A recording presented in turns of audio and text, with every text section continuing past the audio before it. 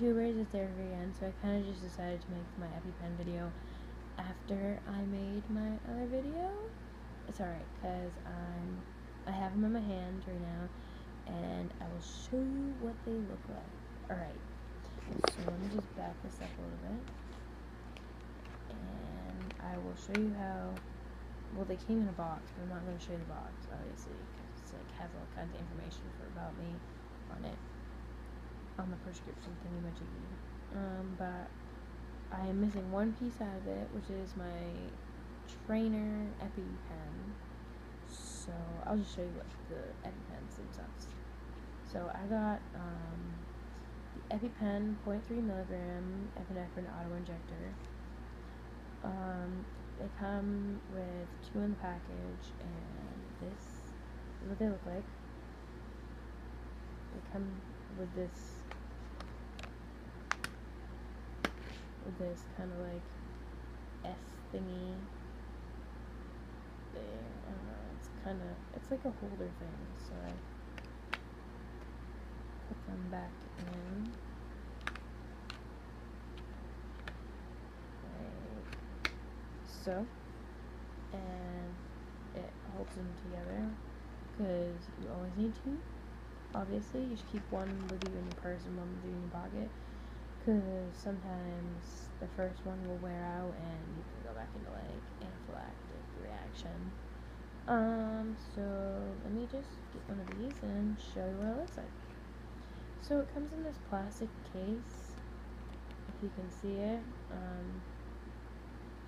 and it's pretty much obviously to protect it. And it says like on the top, Epi Pen, and you just want to pop the top, and you'll see the safety lock thingy on there. But the case is pretty sturdy. I mean, it's pretty thick, if you see that right there next to my finger. It's like a hard plastic, and there's little grippies on the side and a nice locking top. And the Epi Pen itself, this is what it looks like, and this is what the says over here. Let me read you off some of this. First, this is how you use it in like instructional wise, if you want to be all like cool and weird. I don't know. It's kind of like for people who like find you in like anaphylactic shock or something, or in a reaction that you can't administer it yourself. It kind of tells you how to do it for the people who don't know how to do it, and they find you somewhere. So it says, remove blue safety release and pull straight out without bending or twisting. This is the blue safety release, so you want to like lift it up, and that way you can like push this thing out.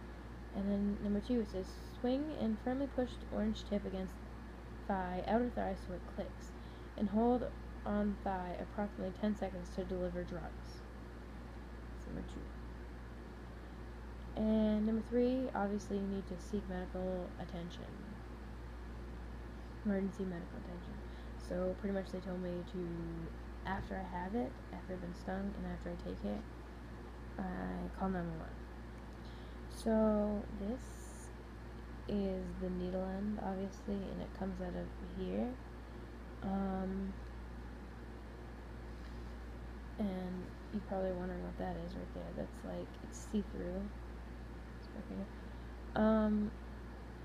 Sometimes, like, if the heat gets to them, or if you leave them in, like, the sun, and if you don't keep it, like, cool, but not, like, refrigerated cool, you don't want to refrigerate them, then it will, like, discolor. This will turn, it's, I don't know, hold on, let me show you. It's,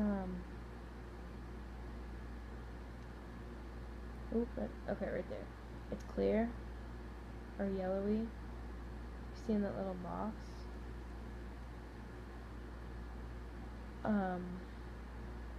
Yeah, and it will turn, like, brown if it's, like, discolored. And it says on the back, replace this solution if discolored, store at 60 to 77 degrees, do not refrigerate, protect from light, contains no latex. So this is what this looks like, and if you have any questions on how to use them, I will make another video later on. Probably I can make it tomorrow, to show you how to use an Epi Pen epinephrine auto-injector on anybody, really. So, you just want to keep it protected and keep them in the buddy system. They're both the same things, so I'm not going to show you what this one looks like, obviously.